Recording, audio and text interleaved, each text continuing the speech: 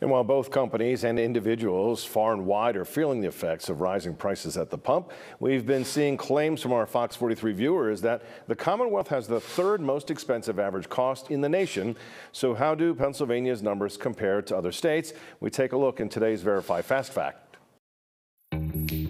So we want to know, does Pennsylvania have the third highest gas prices in the country right now? Our sources are AAA, Gas Buddy, and World Population Review. Here's what we found. Pennsylvania is number 6 in the nation for highest gas prices, only when accounting for every fuel grade of regular, mid-grade, premium, and diesel. The Commonwealth comes in at $4.61 average. California, Hawaii, Nevada, Oregon, and Washington are the 5 states with higher prices than Pennsylvania. Our price for regular gas is 10th highest in the country, according to AAA. Although a number 10 ranking still grades much higher than the vast majority of other U.S. states, Pennsylvania's diesel, premium, and mid-grade prices drive up the state's overall average. So it is false that Pennsylvania has the third highest average gas prices in the country.